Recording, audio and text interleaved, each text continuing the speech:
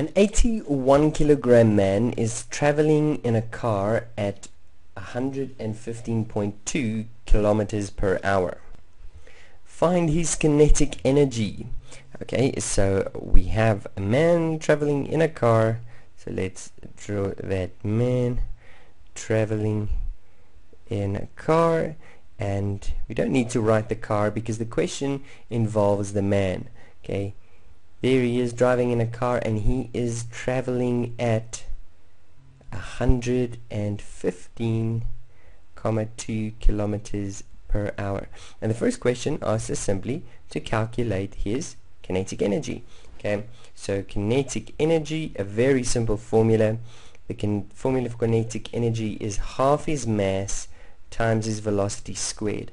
Now his mass we saw 81 kilograms, but his velocity is given in kilometers per hour. We know by now that we need to work with meters per second, which is easy to convert. We multiply with 1,000, divide with 3,600, and what do we get?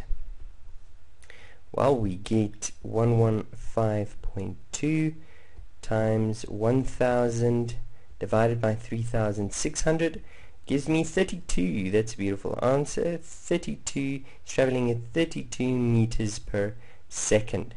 Okay, now with that in mind, we can substitute into our formula, which is a half mass of 81. So that's the kinetic energy, a half mass of 81 times the velocity 32, that is squared. Okay, so typing that in, we have 0.5 times 81 times 32 squared, and we get 41,472. 41,472. Remember what energy is measured again? Yeah, it's measured in joules. Let's go to the second part of this question.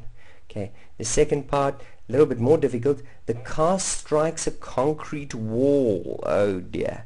Okay, the car strikes a concrete wall. Ooh, okay, and comes to rest after the front of the car has collapsed 0.5 meters.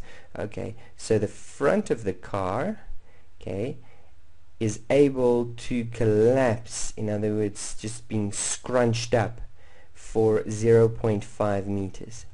The man is wearing a seatbelt and a harness. What is the average force exerted by the seatbelt and the harness during the crash? So what is happening? This guy is going to rest. In other words, his velocity is soon going from 32 meters per second down to 0 meters per second. Now we know that when an object's motion is changed, or its shape, or its direction, a force is exerted on him, and the force exerted here causes a deceleration. Okay, and we need to go and calculate that force. Now since we're using the energy principle, the work energy principle, that is what we're going to use. Okay, now what is the work energy principle? We'll remind ourselves, okay, the net work done is equal to the change in kinetic energy. Okay, that's simple enough. And the net work done is the net forces acting on an object, okay, times the displacement over which it is operating at, times cos of the angle between the displacement and the net force. Okay, the change in kinetic energy is simply the kinetic energy before or after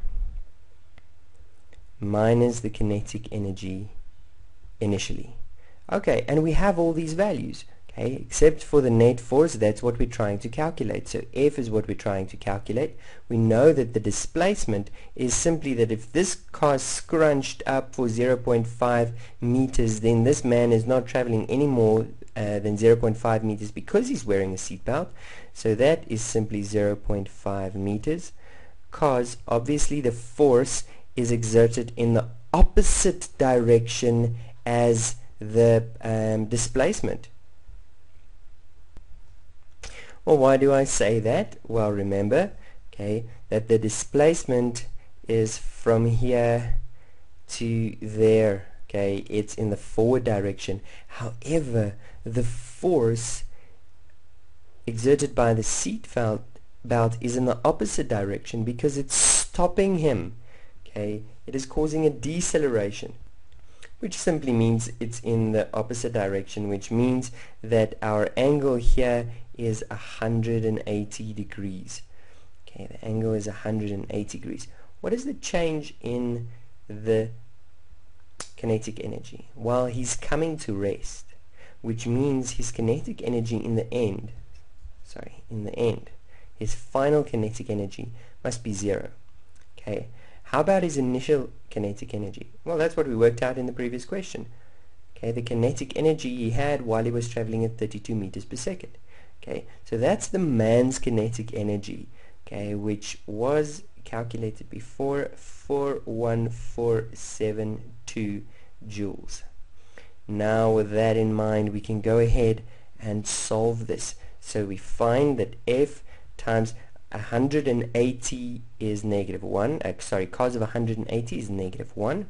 So we have negative 1 times a half, so we have negative a half, okay, is equal to, on the right hand side, negative 41472.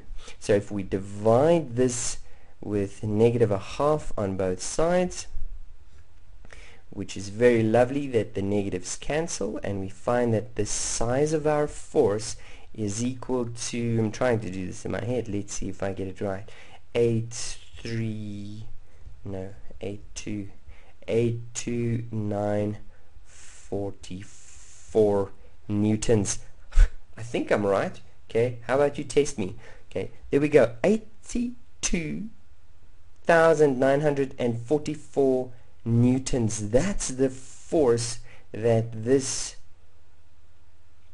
seatbelt is exerting on the man. So let's go and fill in only part B. Part A is quite easy. Okay, the car strikes a concrete wall and comes to rest. This question. Okay, so which are the two formulas that we used? They say select two formulas that apply to this question.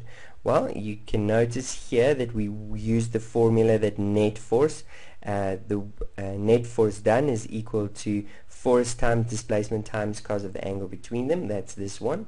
Okay, so we use this one, as well as the fact that the net force is equal to the change in kinetic energy. That's this part. So those are the two formulas that we used. What were the values? Well, we worked out the, you can put in the amount of work done if you want to. Okay, the force is what we have to calculate. We know that is 0.5. Okay, 0.5. Then we know that the angle between them was 180 degrees. Okay, kinetic energy, here we don't have the change in kinetic energy. That's what we calculated here. Okay, the change in kinetic energy, that was 0 minus 41. In other words, that is negative 41472. Okay, that's what we calculated. What else did we have here? Oh, the mass of the man was 81. However, that didn't really come into play in this question. Okay, so have we placed in all of the values? It seems like we did, yes. Okay, all of the values looks like we did fill in all of those. Okay, so what did our substitution step come to? Okay, using F for force, ignoring subscripts, force times 0.5 times cos of 180 degrees is equal to 0 minus 41472. Preview. Perfect. And our final answer, we worked out that the force was equal to, let's just show that, 82,944 newtons. That is a lot of force. Okay, I'm glad I'm not that guy. Drive safe, guys.